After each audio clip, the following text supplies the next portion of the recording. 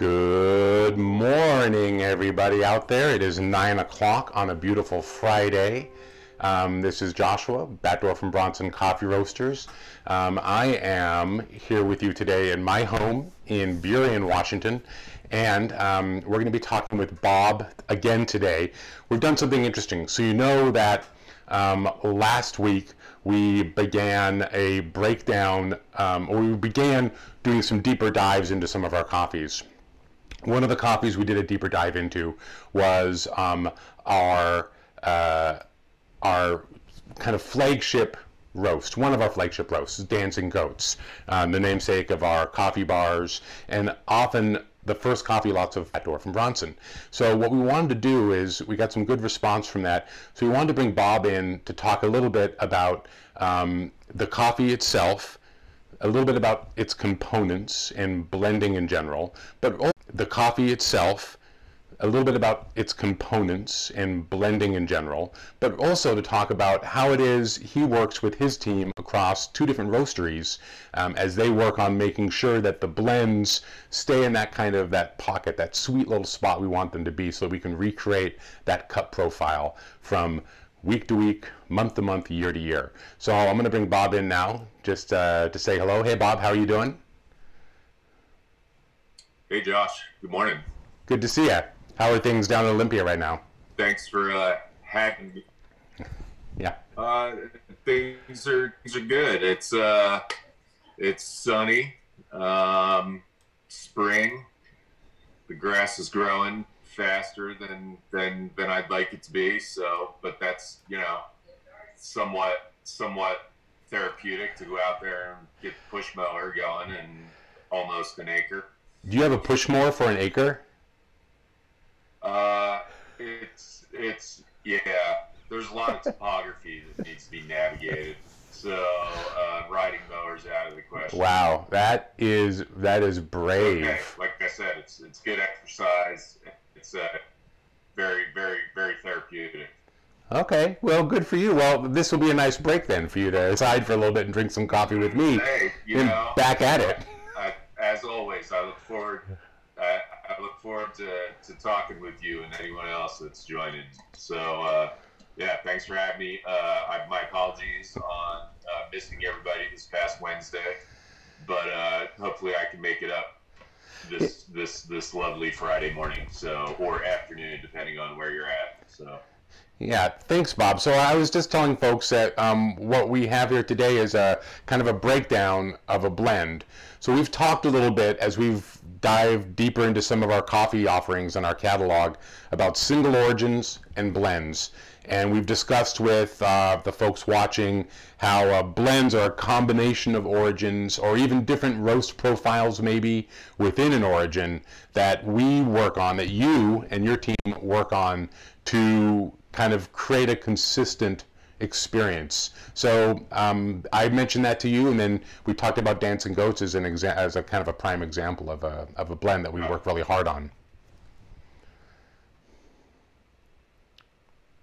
Yeah. So obviously we're gonna do that deeper dive into Dancing Goats today. I wanted to talk about what some of the components are. You mentioned consistency, and one of the things we're always talking about and working on is consistency from our Olympia roasting facility to our Atlanta roasting facility. Most of the time we have the same green inventory in those locations. However, there are times where the coffee itself, the green coffee itself, might be a little different. And in the spirit of agriculture, there could be some differences. So we're always trying to just mitigate what those are and make sure that we're staying on par with each other. So yeah, so I have so one of the things we do is we usually do what we call our Olympia Atlanta exchange. We take samples of a coffee every other week usually, and we'll pull those ingredients aside on a Monday morning in both locations, set up two sets of those samples. So one will get shipped to Atlanta or one will get shipped to Olympia, or vice versa. So each location will then have a set of samples from both roasteries that will set up and cup side by side. And the way we do that with these blends is, you know, like we said, we break down the individual components, we taste the individual components on their own, and then we'll go ahead and taste the blend as a whole and just make sure that it's fitting profile and what our intended purpose is.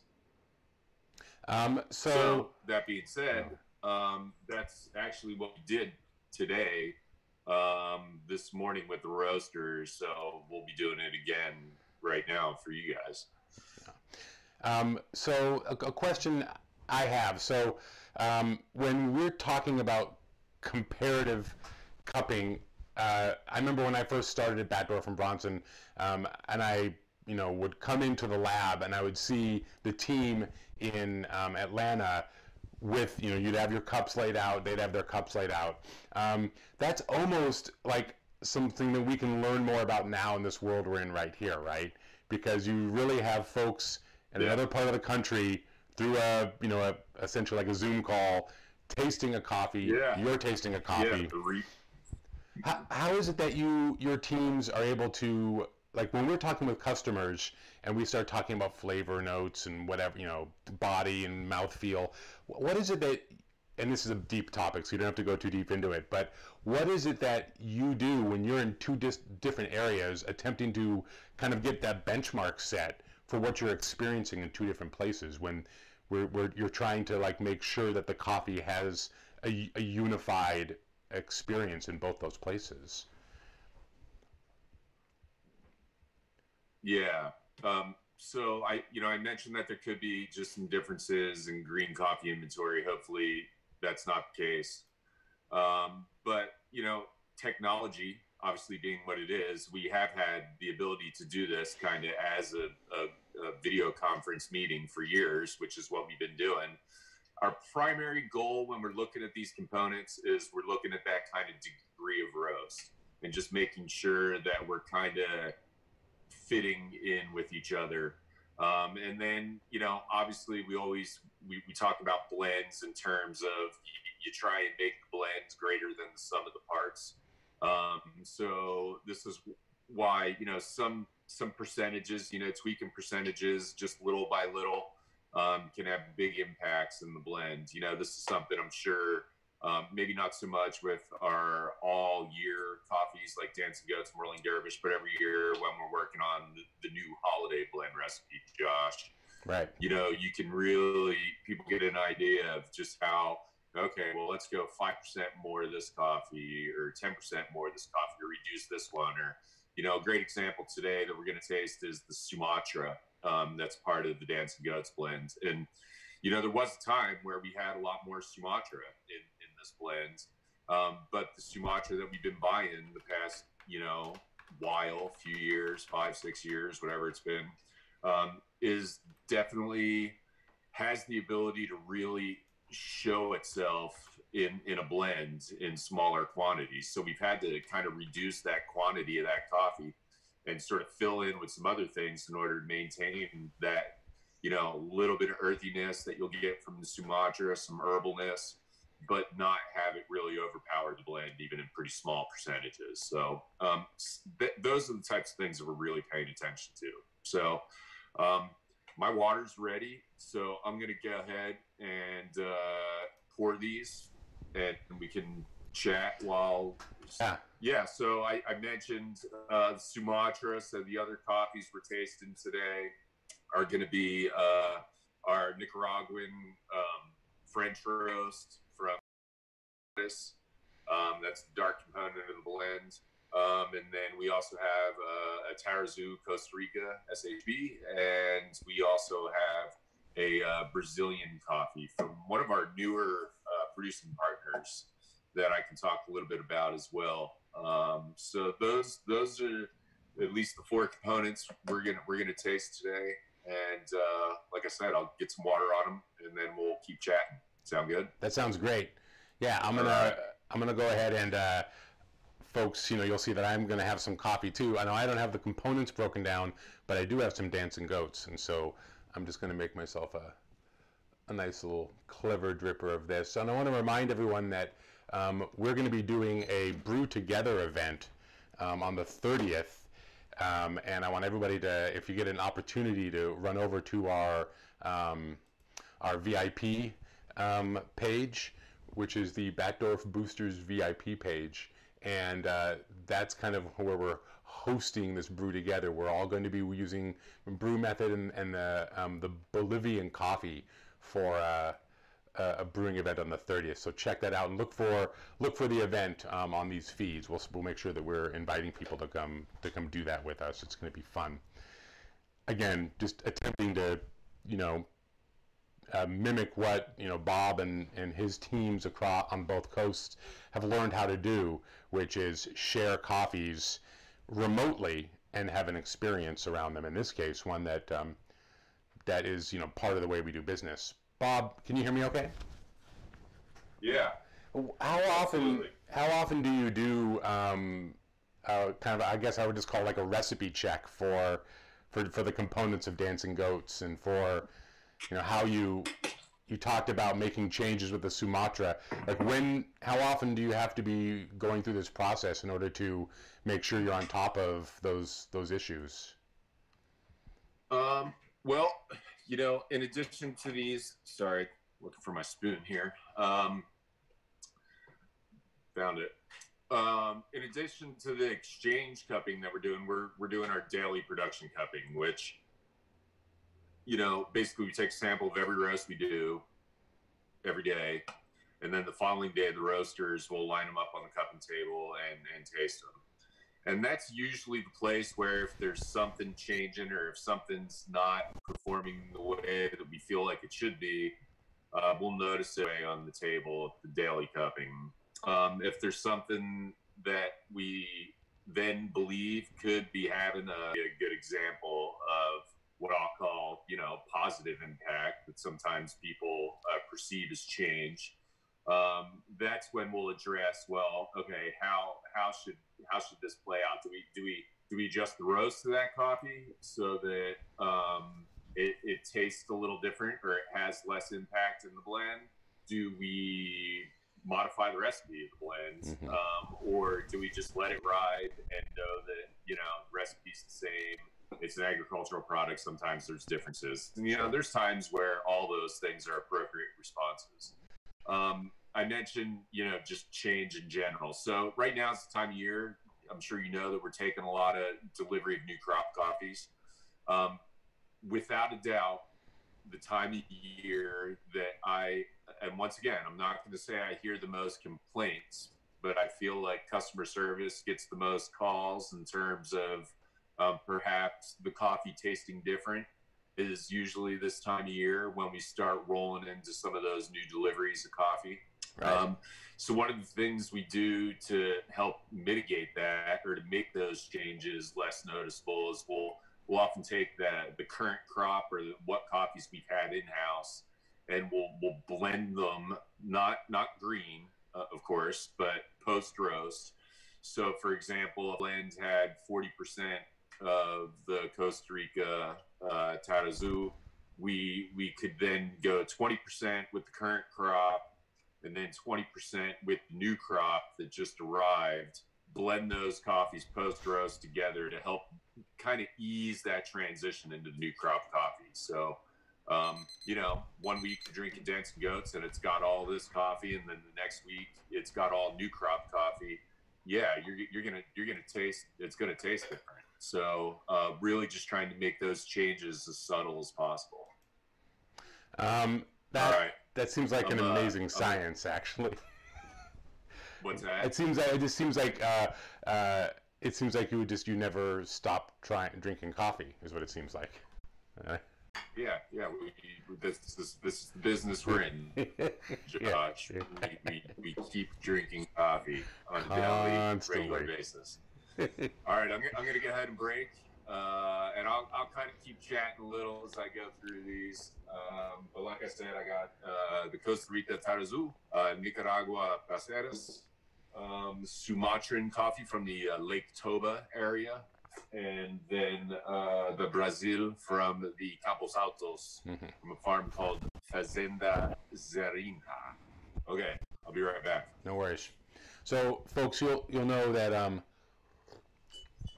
as Bob is talking about all those components, a lot of those names might seem really familiar, of course, right? Because most of those coffees are coffees that Bob's sourcing because they obviously hit standards and qualities that are necessary for us to be able to stand behind them. So they're coffees that we carry, and then we put them into these blends. So as he's noting those out, you'll a lot of those names kind of pop into your head. You've seen that before, right?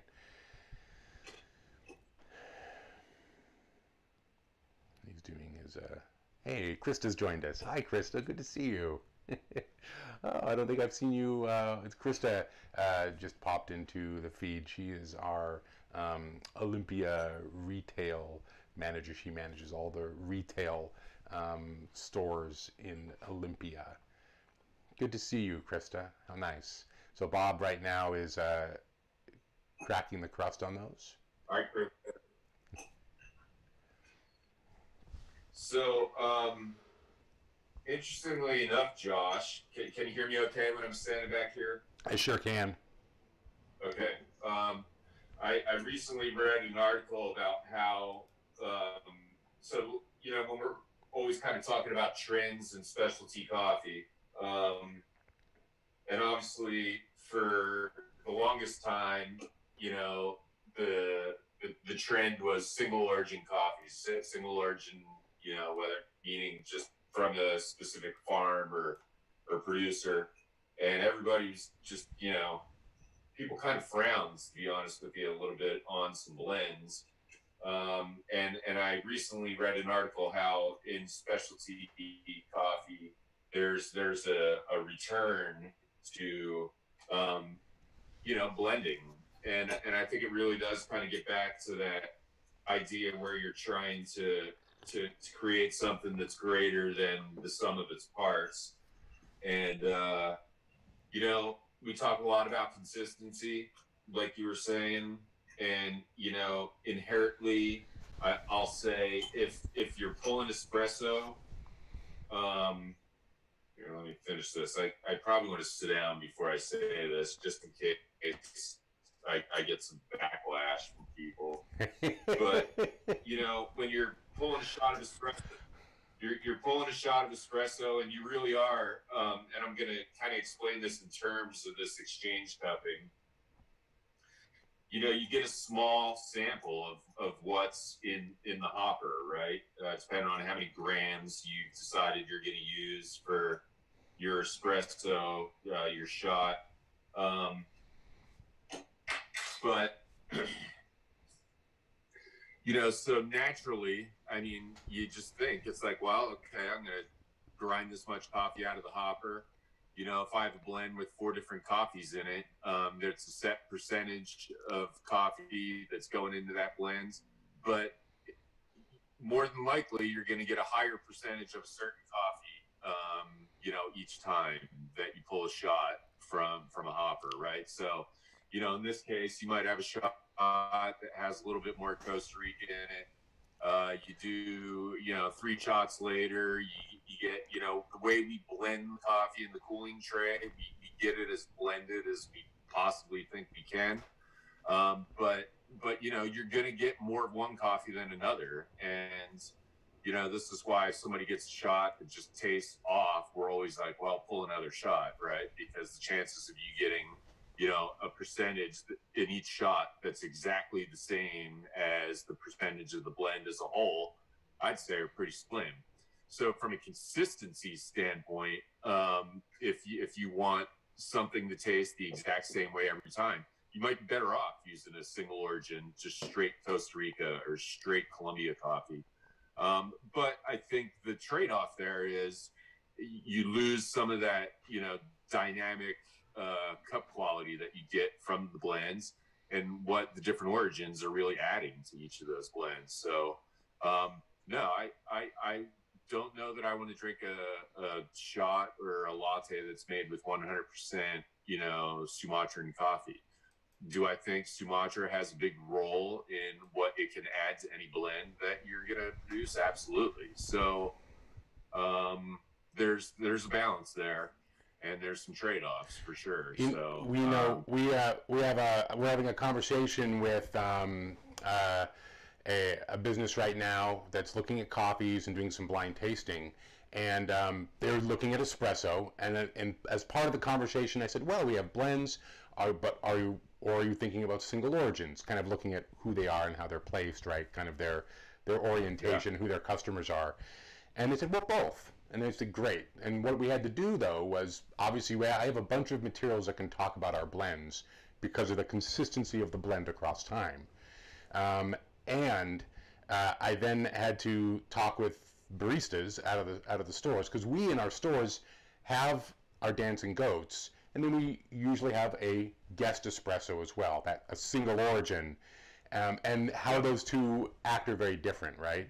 And so that element that we had to call out when I talked to this customer was, listen, I need to check in to talk about what they're looking at as far as producing these as single origins, right? Because it does take a little bit more management, because within that one type of coffee, you know, there's going to be some notes and some aspects of it that you're trying to maybe mitigate through the espresso method, right? Whereas a blend in that sense is more forgiving, right? It's definitely, you know, more concentrated, right? And by more concentrated, I mean when you're pulling shots and you're just making small concentrated quantities of coffee, these things kind of get magnified.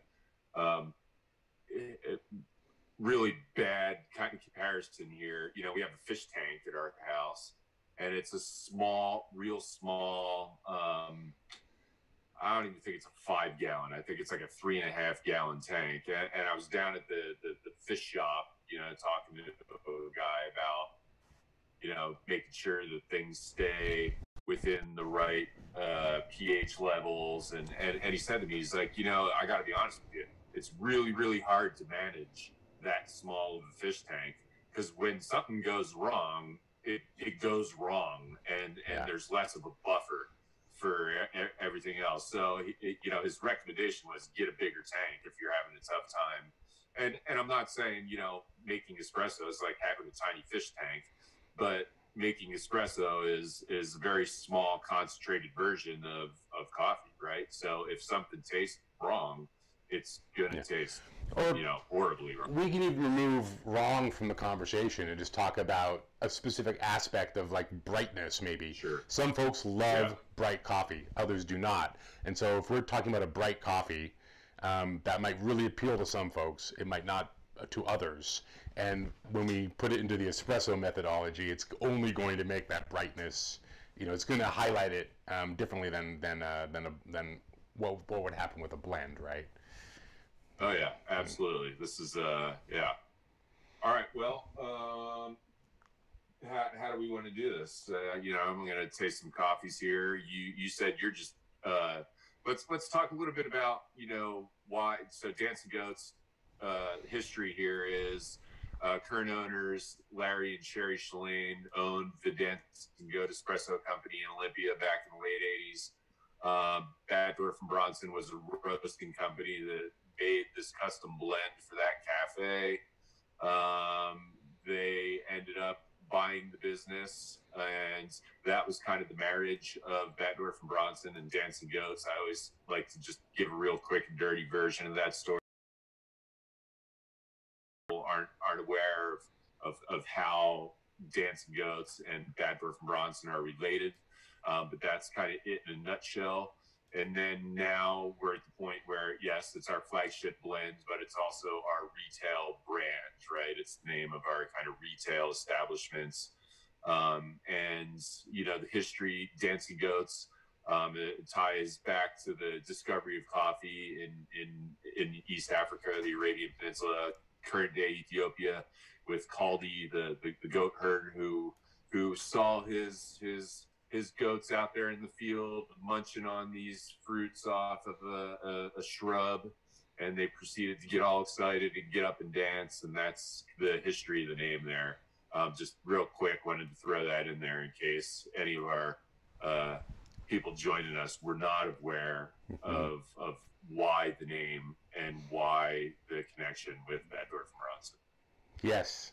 Yeah, that's always good to remember that, and also to let folks know, who know our coffees and our cafes, why we have Bad Dwarf and Bronson coffee roasters and the Dancing Goats coffee bars or espresso bars in some places.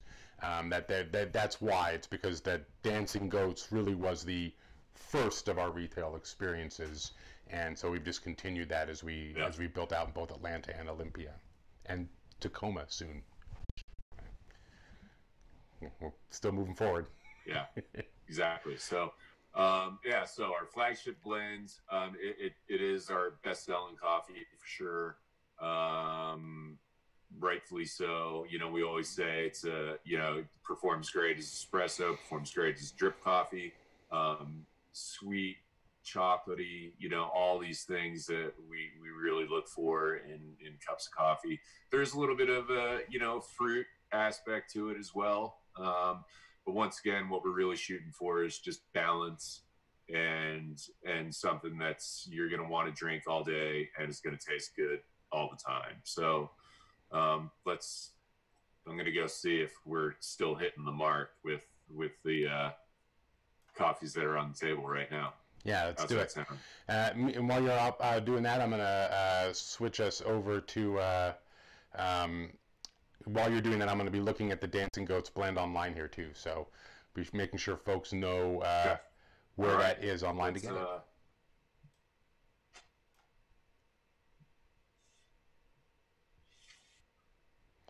So as Bob goes over to start tasting these components, I want to remind everyone that you can find Dancing Goats along with all of our coffees on the website, and I'll make sure to pop up. Chandler and Ben.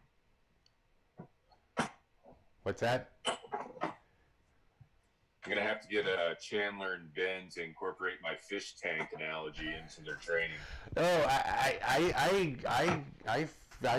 I see what you're laying down. I think it works absolutely.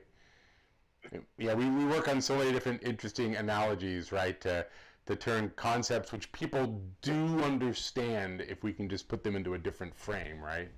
So for sure.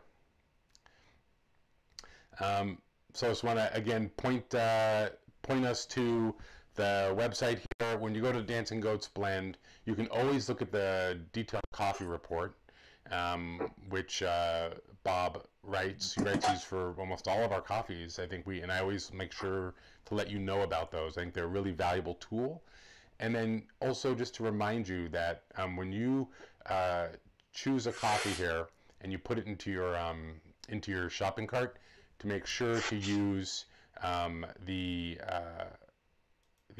coupon that we have for you, and which I'm going to pull up here to remind everybody. It's Watch and Learn 10.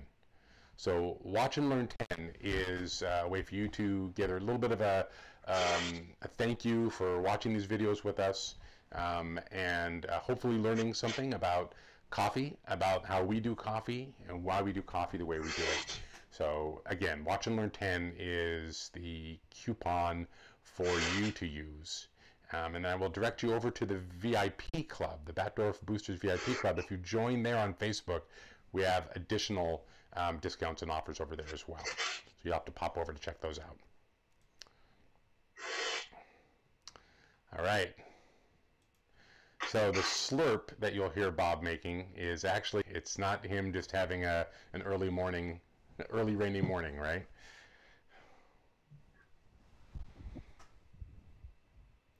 Okay. Yeah, no, that's aspirating that coffee and the different parts of my palate, so I have, better taste perceptions, right? We talk about the tongue map and where we perceive different flavors and such. I don't know if that's been proven or disproven. I'll say disproven. I think what people do all generally accept is you taste different things on different parts of your palate. You might pick up, bitter on the sides of your tongue. You might pick up sweet on your tongue. That's not necessarily the same for every person, but point being, if you touch all parts of your palate, then you're more likely to have a greater flavor experience. So that's the goal behind the slurp. Anyway, so the Costa Rica that's on the table here is a new delivery. It's new crop coffee, and it tastes delicious and wonderful. A lot of just fresh tart cherry, just good, clean, crisp, almost a little bit of an apple-like acidity. Yeah, I'm really, really pleased with how this coffee's coming in this year. I think we've, discussed it a little bit in the past when we were tasting some of those, pre-ships. Central America in general, I think from a quality standpoint, is having a pretty good year. We're seeing a lot of the effects of leaf rust and from 5-6 years ago with a lot of the renovations that occurred really kind of come online and come to fruition literally this year and a little bit last year as well. So you're getting just good, young, strong trees that are really developing fruit well. A lot of sweetness, good ripening. So yeah, I'm pretty excited for these deliveries this year. The Brazil, I mentioned it being a little bit new in the stable in terms of a horse that we're going to take out on Derby Day. But we have kind of a budding relationship with producer in the Campos Altos area.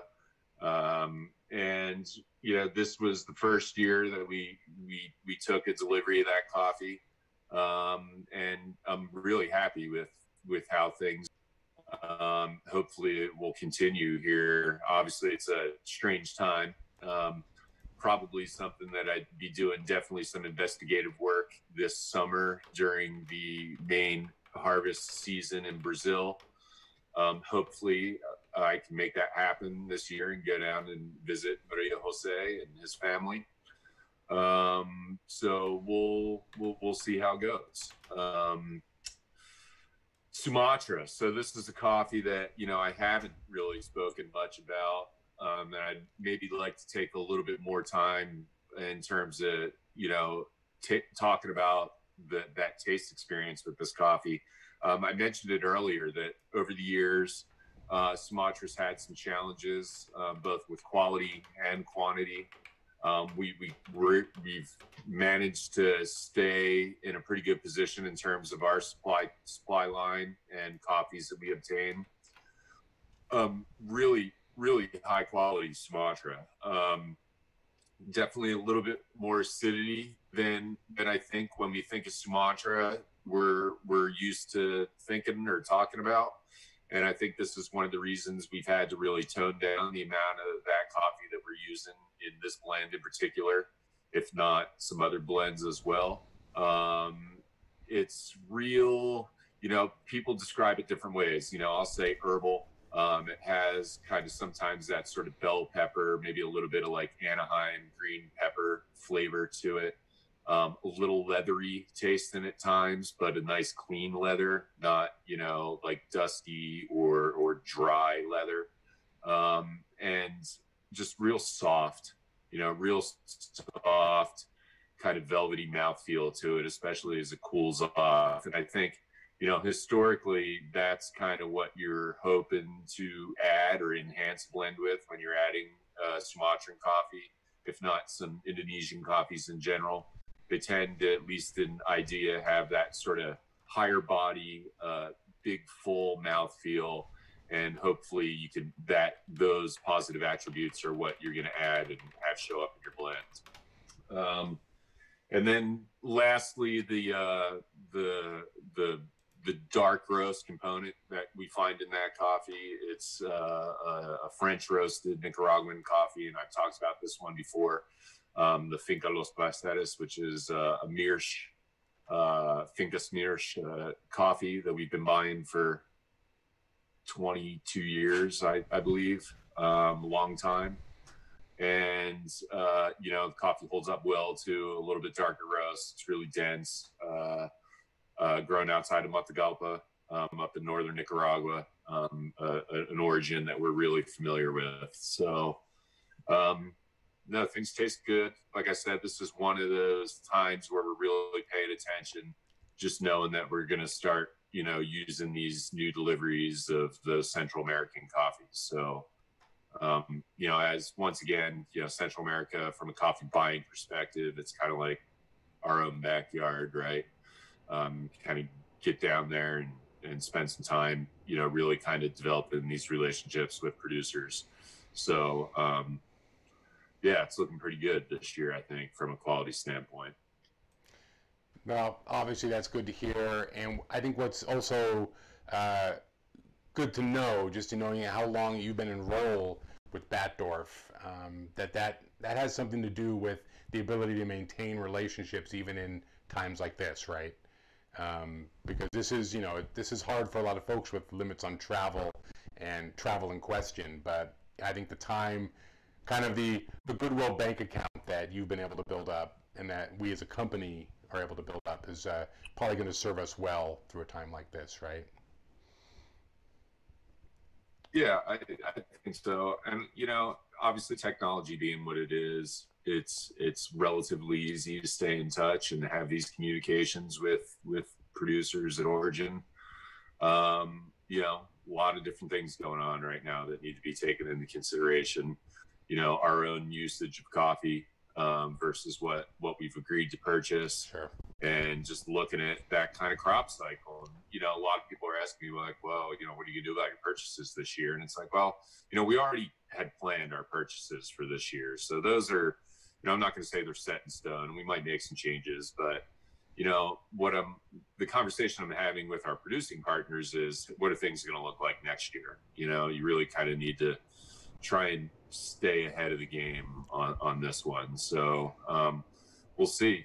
This is like conversations with Daniela in Bolivia and how things are going to play out there and what's going on in Peru. And like I said, I mean, further south in South America, you start looking at Brazil and how things are going to play out. Those are impacts on the industry in general. So, but yeah, specifically invested and happy with the way things are going in terms of our relationships. And if not, then we take a hard look at it. We make some changes. So we'll keep moving forward. Well, Bob, I know it's been great, using this to talk, you talking more to folks through the channels we're using now. I think for sure we've learned that, I mean, this is valuable because on Wednesdays, and Krista had mentioned this in her comments, we miss, as a staff, we miss coming together on Wednesdays, right? Because that's, what we do every other Wednesday, sometimes every Wednesday. We have cupping, what you're learning. Yeah. And so this is a great way for us to continue that, and also to kind of share a little bit of that out, with more folks. So I think we're going to find ways to keep doing this, even when we are not forced to do it, right, through circumstances, because it's really enjoyable, and I think people are getting a lot of value out of it, right? Yeah, I agree. You're breaking up a little bit on me there, but I think I got the gist of everything you were saying. But yeah, no, obviously we take our education, our coffee education for our own employees really seriously. We take our coffee education for our customers, specifically wholesale customers. Obviously, they're representing our coffees when they brew them and serve them to their customers. But it's the full circle here is every customer, anyone that walks into our retail store, anyone that's buying a cup of these coffee from us, whether it's through a wholesale partner or directly in our cafes or directly online through our website.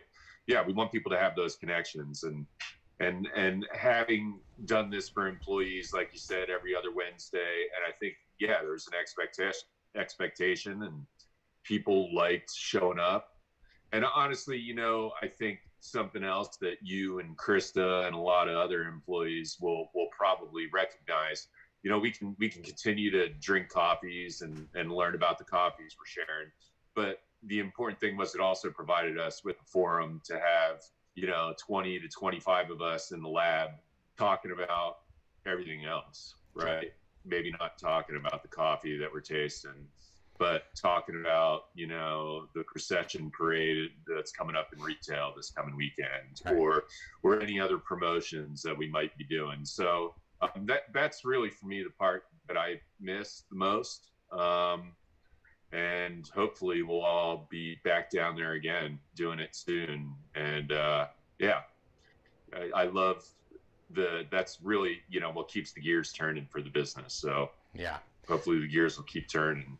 Yeah, I know that this has been a part of doing that, making sure we're trying to connect as much as possible across the different teams. That's absolutely been valuable for me. So I hope it's valuable I know we have staff watching, and as well as our fans on Facebook and customers. So thank you for your time. I really appreciate how dedicated you have been. I look forward to our next conversation abroad. Those have been really fun. So just let me know what you're thinking about, and we'll get set it up on this end, and we'll make sure people know about it as it comes up. Okay. Yeah, I'll let you know here shortly who to expect come zooming in internationally next. Let's see if we can break the bandwidth. Bob, thanks so much. I'm going to say goodbye to you. I'm going to have a few words for the folks online here after Bob signs off. But you have a great day. Love to your family and your dogs, and go out and mow the lawn. All right. Yeah. All right. Appreciate it. You bet. Bye-bye.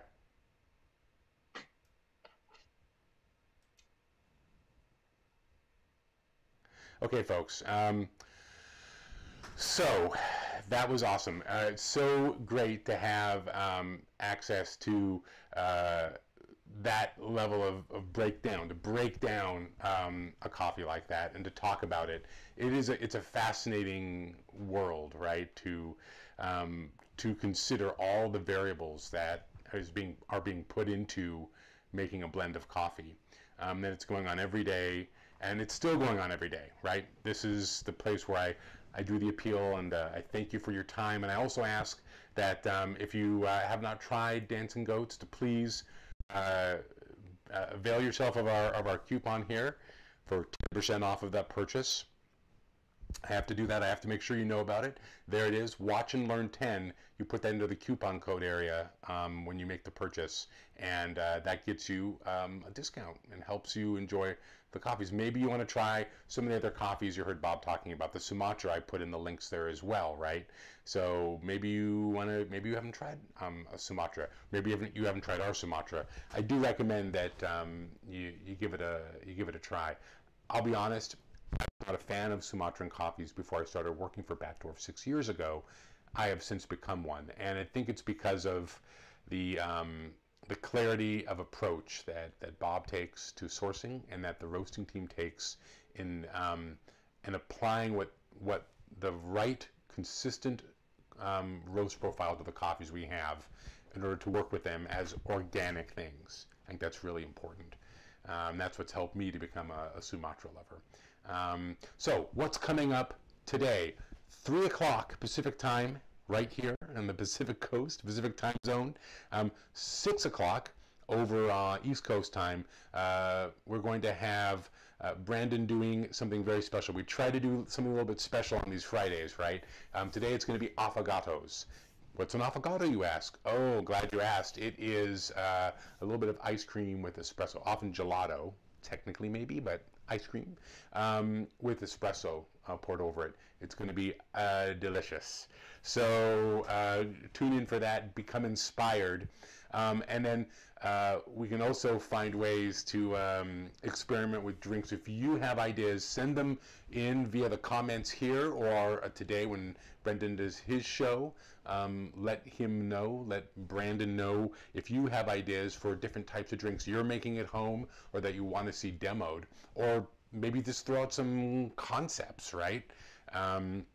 We love that kind of stuff, especially for Fridays as we look forward to the weekend to do something a little bit special. So tune in for that. And then I wanted to remind everyone that next Saturday, we're going to be having that Brew Together event, and you can get that by going over to our Facebook page, which is the Batdorf Booster VIP page.